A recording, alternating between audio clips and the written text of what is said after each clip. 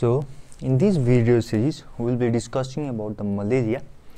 Okay, malaria is a protozoan disease. That means it is caused by a protozoa. It is caused by a protozoa known as plasmodium. Okay, 6 species of plasmodium causes all the types of the disease that can occur in human.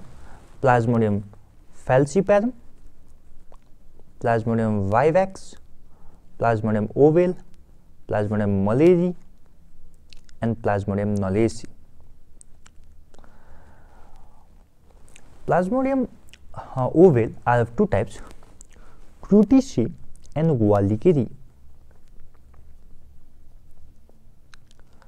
Since it is a vector-borne disease, so a vector is needed for the transmission of malaria, and the vector is female Anopheles mosquito. Okay, different Anopheles species are responsible for the transmission of malaria. The important ones are Anopheles culcifacis,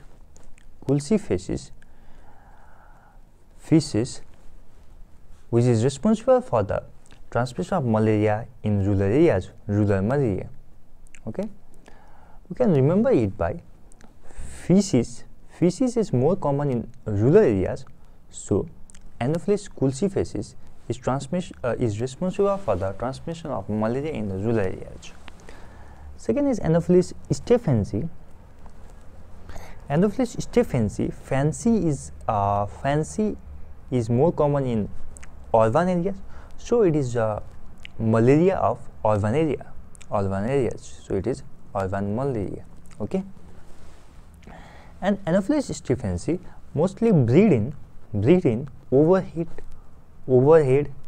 tanks. Okay.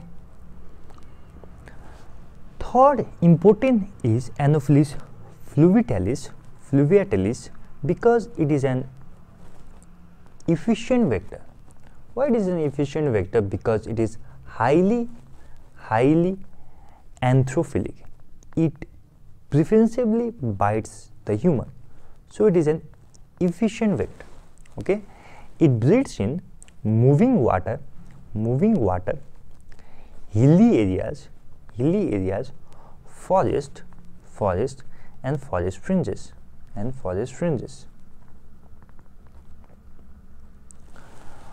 Fourth type of Anopheles is Anopheles sundecus. Fifth is Anopheles dirus, Anopheles minimus, Anopheles philippinensis, and Anopheles maculatus. So all these Anopheles are responsible for the transmission of malaria.